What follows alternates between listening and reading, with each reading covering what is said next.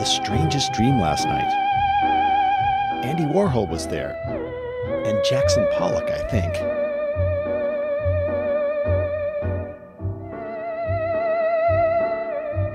Floating past a pile of my brother's burning toys was Fellini and several Playboy centerfolds. And Paul McCartney, too.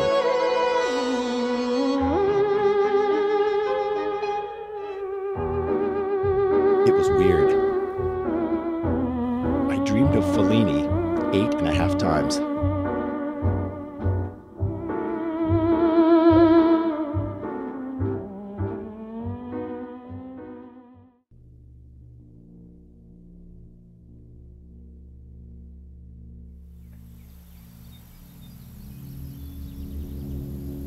It started out like any other dream. I was someplace familiar, but I didn't know where. There was a swing set, and I'm wearing this multicolored dream shirt that even Picasso would have laughed at. I sat down and started swinging.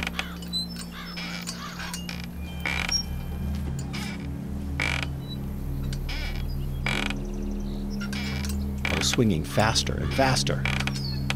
I was swinging so fast, the chains started screaming. I jumped off the swings. And when I landed, I was on this fog-shrouded beach. There was a black dog with something in his mouth. Something of mine. Something I needed back. I chased him, but he disappeared into the fog. Then he suddenly appeared again. He was coming towards me from the water. In his mouth, something wrapped in black velvet. I think it was my film degree.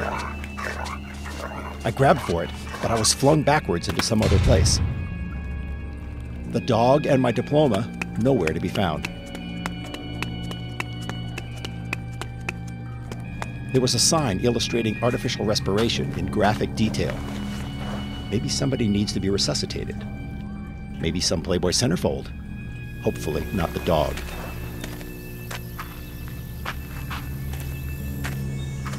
I pranced around peeping through windows looking for a victim.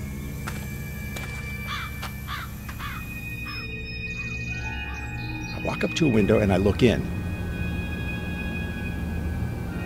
But inside, I find only myself looking out. The next thing I know, I'm walking down this eerie green hallway like the basement of a hospital or the deserted hallways of film school.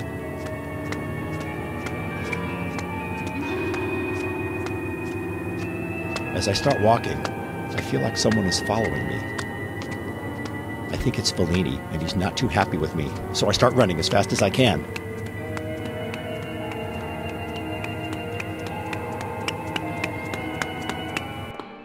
I end up in this cathedral with a big stained glass window. But it's not a church, it's a mausoleum.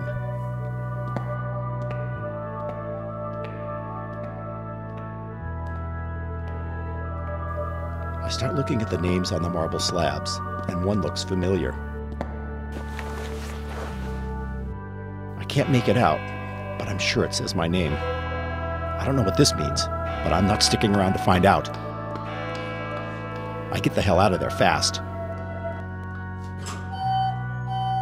I step into an elevator and start pressing buttons.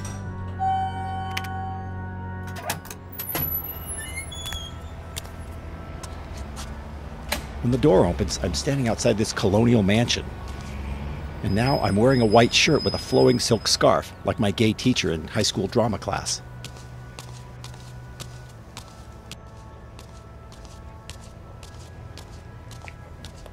It's the facade of Desilu Studios, but I'm walking away from it. What does this mean? I come to a large fountain like the one in La Dolce Vita, but nothing looks familiar. I frame this artsy shot like Fellini through the fountain, but nobody notices. I have no idea what to do next.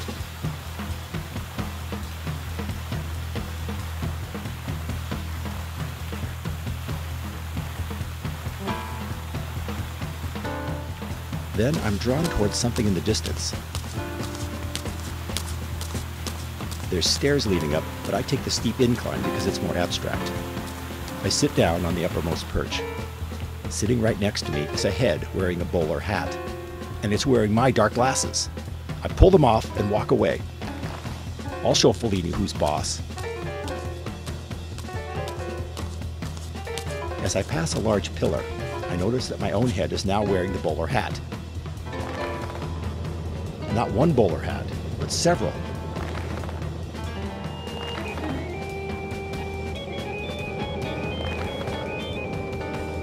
This is not the work of Fellini. This is Hal Roach. Now I'm running back towards the studio, but it's too late. Just as I'm about to enter its doorway, the entire facade disintegrates into a crumbling relic. I leap from its dilapidated steps, and I find myself behind the wheel of the car I learned to drive on. I'm in my old neighborhood, where my brother and I grew up.